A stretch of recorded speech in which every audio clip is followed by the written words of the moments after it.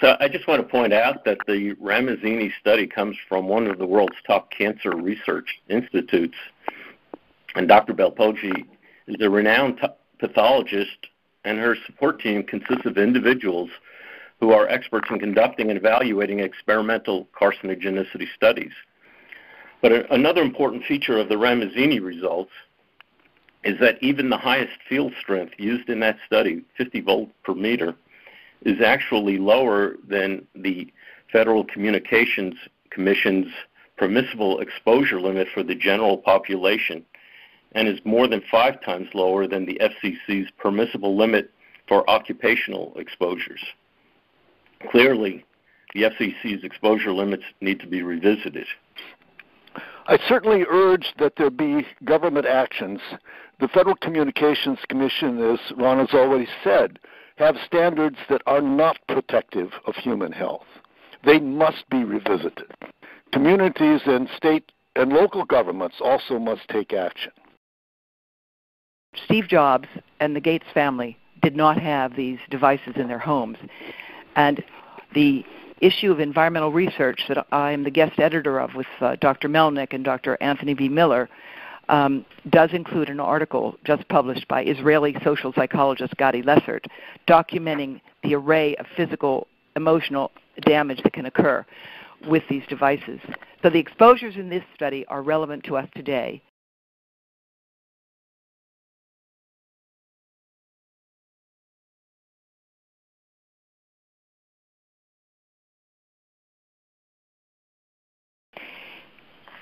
Hello, and thank you to all the reporters joining us today for the release of a major new study from the Ramazzini Institute, who has just completed the largest animal study evaluating radiofrequency radiation exposures at levels mimicking base station cell tower limits of radiation. We'll also be discussing the findings of the draft U.S. National Toxicology Program study on cell phone radiofrequency radiation.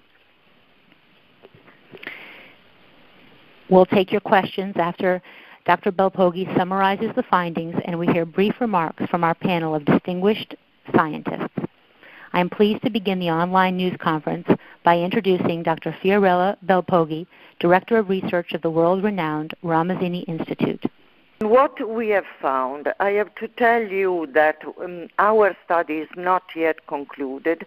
We have examined all brain and heart of the exposed and control groups animals, about 2,500 animals, and we decided to do that because in 2016 we were very much impressed by the publication of the results of the National Toxicology Program. At that time, all the control group and IDOS group was already evaluated, and we had at that time already seen the increase of this rare type of tumor, that is the heart schwannoma. Schwannoma is a tumor of the Schwann cell that are the cells that cover the nerves and are the same kind of cells that were seen in some epidemiological studies.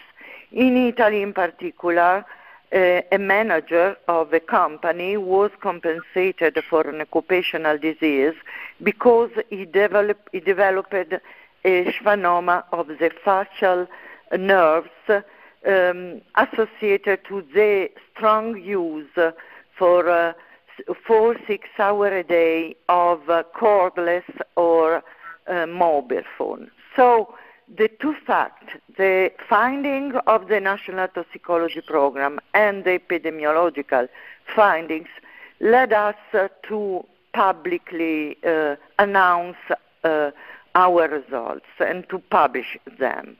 So it is not my role now to take measures. My role was to be sincere with the public and to announce what I have seen together with the National Toxicology Program scientists. Now we have to ask people to be cautious with these devices, to avoid them used by by children, for example. Don't use when you are pregnant and your baby could be exposed. Don't use close to your babies during lactation. I have seen pictures of mothers lactating their children that use the phone in the same time. So also to have a use when we need it. Don't play with iPad or phones when it is not necessary. And again, I am sure that the companies could improve their device, for example, with headphones that are easy to be used, not like they are now. And I mean wire headphone, because the other one are dangerous like the phone. And also the emission from the antenna, should they be in some way improved from the point of view of human health? Because now we have seen a lot of resources employed in empowering the signal, in giving more performance to our devices, but never in the light to protect human health. So the message of the Ramazzini Institute to the public is, we have seen a low hazard. It is not a very strong hazard, but 7 billion of people are exposed.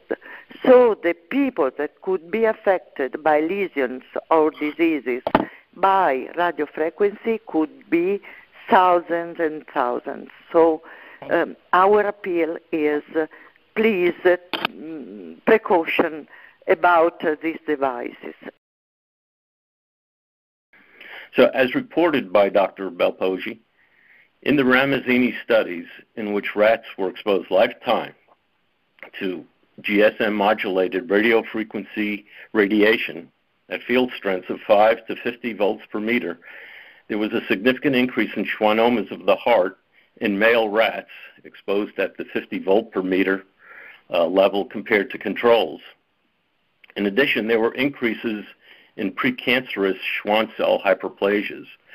And I call these precancerous because these are abnormal growths. They are increases in cell numbers which have the potential to convert to benign and then cancerous lesions.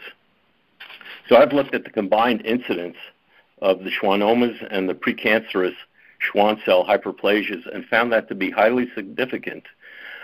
People familiar with p-values, this had a p-value of less than 0.01, meaning that there was a less than 1% probability that this result is due to chance. So these results identify Schwann cells of the heart as a target of RF radiofrequency radiation in rats. The increase in schwannomas and precancerous lesions of the heart in the Ramazzini study are consistent with the results from the NTP study and demonstrate that these, which are proliferative effects in the cancer process, are a reproducible finding. And reproducibility in science strengthens our confidence in the validity of observed effects. In the IARC evaluation of radiofrequency radiation in 2011, in which I was a participant, the expert panel concluded that a causal interpretation was possible for increases in brain cancers and acoustic neuromas. These are vestibular schwannomas that have been observed in long-term cell phone users. Dr. Hardell, I'm sure, will speak more about that since his studies were instrumental in that decision. The concordance now seen between rats and humans in cell type affected by radiofrequency radiation strengthens the animal-to-human association. Therefore, I believe it's time for regulatory agencies to make strong recommendations for precautionary measures, to update their 20-year-old guidelines, and to strengthen regulations to be more public health protective.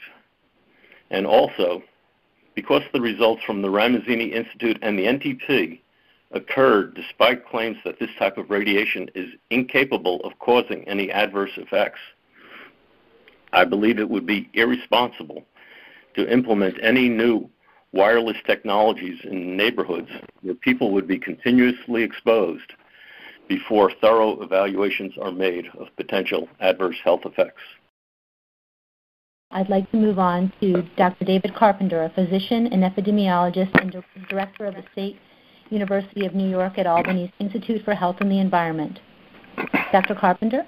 First of all, there is strong evidence from people that use cell phones intensely for long periods of time that there's an increased risk of gliomas of the brain and acoustic neuromas of the auditory nerve, the latter being a type of schwannoma.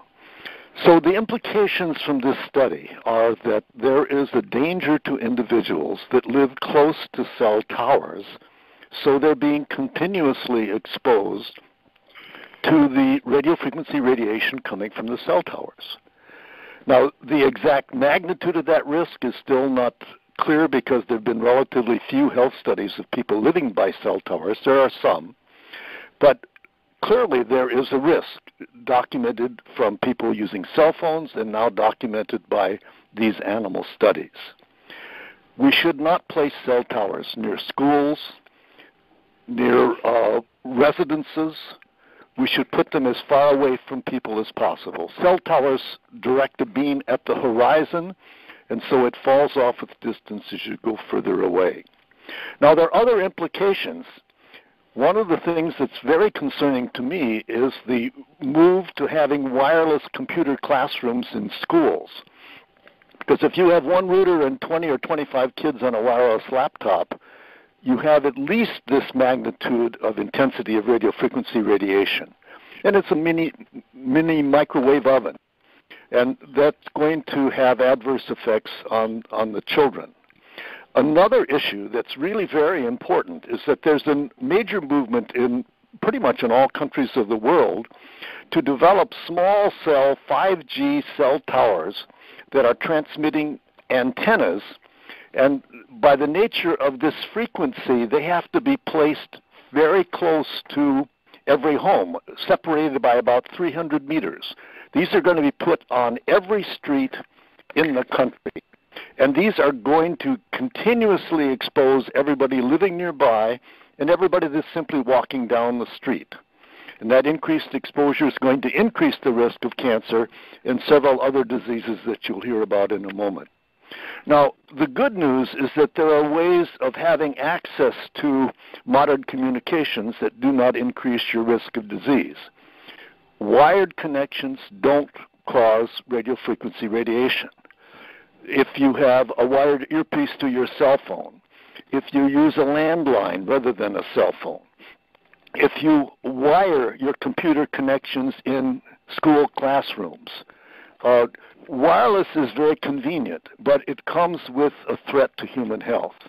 And while none of us are saying we have to do away with it, it can be used safely. We need to position cell towers as far away from people as possible, and we need to inform everybody that while these technologies are good, they come with a certain risk as well, and therefore should be used with caution. We are going to move on to Dr. Deborah Davis, visiting professor of medicine at Hebrew University, who chaired the Israel Institute for Advanced Study Environmental Health Trust Expert Forum on Wireless Radiation and Health when the Ramazzini study the design was presented. She's formerly a member of the Scientific Advisory Group of the National Toxicology Program. And Dr. Davis is also president of the Environmental Health Trust. Thank you, and thank you all for being on this call, which is being recorded. I'm very sorry that we don't have Dr. Hardell with us right now, and so what I'd like to do is give you a brief summary of his remarks. These remarks from Dr. Hardell can be found on our website and on the website of the National Toxicology Program because he has submitted comments to them on their bioassay, but I'm going to address the relevance of the Ramazzini study.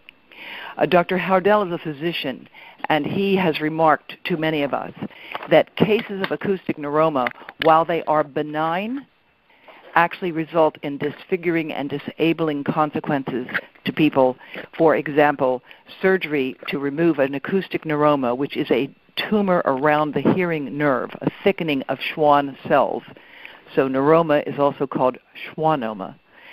Surgery to remove those tumors can be disfiguring, can result in permanent hearing loss, and can result in losing the ability to smile, to even chew and eat food properly, because the entire jaw can be rendered slack because the nerves are often damaged in the process of that surgery. So while we know that the neuroma, also called a schwannoma, is technically benign, its consequences are not benign. Dr. Hardell, as a physician, of course, has treated this, and he's particularly concerned about the human data on glioma, which his team has been developing over the past 20 years. Again, I refer you to his testimony, which was submitted March 12th to the National Toxicology Program and can be found online there as well as on our website. And in that testimony, not only does he note the nature of the acoustic neuroma, schwannoma, he also reports on some very interesting data on changes in patterns of cancer that may reflect increases in cell phone use. And most importantly, he shows us the consequences of what we know from the time that the International Agency for Research on Cancer reviewed the evidence, experimental evidence and human evidence on cell phone radiation. At that time, based in large part on some experimental findings and human findings, the International Agency for Research on Cancer concluded that cell phone and other wireless radiation constituted a possible human carcinogen, category 2B, the same category as lead and engine exhaust at that time. Since then, Dr. Hardell and his team and French scientists working with French National Data on Glioma have reported increased gliomas in those with the longest period of use of cell phones. And they have shown consistently that when you have data on persons that have used phones for 10 years or more, you have an increased risk, and the combined meta-analysis that Dr. Hardell and his team have done indicates that the most likely increase is a threefold increased risk for those who use phones on the same side of the head for which where they get their tumor. Now, I'm not going to go into great detail of his work, but I really want to encourage you to look at his submission, and in particular some graphs that he has developed subsequently concerning the Ramazzini study. Now, the Ramazzini study is fascinating because it showed increases not only in glial cell tumors, but in hyperplasia, both for the brain and for the heart. And hyperplasia is regarded as a precancerous condition, as Dr. Melnick has said. And when you combine the animal data for both the hyperplasia and the tumors, you find a much more significant result than when you look solely at the single tumor alone. And the reasons for combining these are that it is generally understood in toxicology that hyperplasia is a precancerous condition and indicating an abnormal response and should not be dismissed as a benign condition. So in sum, we are seeing growing evidence of concern from both the experimental data that we talked about here today and the human data that Dr. Hardell and his team have put together for the past 20 years. I'd like to also add a few comments about the relevance of the schwannoma finding in the heart to humans. In fact, there are very, very few cases that have ever been reported in the scientific literature of schwannomas, which is the thickening of nerve cells within the heart. Only 16 cases have been found in the literature. But we really have to ask, how many strokes or heart attacks could, in fact, be due to this underlying mass of irregularity within the heart? We know that there's been a big decline in the autopsy rate around the world, and particularly in the United States. So it's entirely possible that this could be a factor. In addition, there's been a recent report that I find very concerning, that younger Americans have not shared in the general drop in death from heart disease. Now, we know that obesity, of course, is a factor, and we see growing rates of obesity in younger people around the world. But in the United States, the United Kingdom, Canada, and Australia, In all of these countries, there has been an increase in hospitalization for heart attack in young adults. And I'm raising this simply as a question because we don't understand why there should be a 4% annual increase in heart attacks in females in Australia, more than a 50% increase in little more than a decade. And I think we need to start to ask about this and whether or not this could be related to cell phones as well as other factors. One thing that Dr. Hardell has remarked to us all about is the absence of American research on human health in this area. The last American study to be published on brain cancer and cell phone radiation was published in 2002. Despite the fact that there's been other studies done internationally on this topic of the relationship between brain cancer and cell phones in the United States, we have no research funded right now underway on this question at all. We are, as Dr. Carpenter said, flooded with dazzling new technologies that we use, that entertain us, that enthrall our children, and the adult market is so fully saturated. But many school districts are now giving kindergartners iPads, and these have never been evaluated both for how well they work and for their safety. And we need to think more carefully about it. I want to conclude with letting you know about the French government test agency. The French government has its own frequency test agency, and the U.S. does not. They actually picked of several hundred phones and evaluated them, and they have reported, as is available on our website today, that 9 out of 10 phones that they tested exceeded the European standard for microwave radiation of 2 watts per kilogram. My good friend Frank Clegg, the former president of Microsoft Canada, assures me that the telecom industry knows how to fix these problems, and with a little pressure from the right places, Mr. Clegg says, he has no doubt that they will be able to do just that.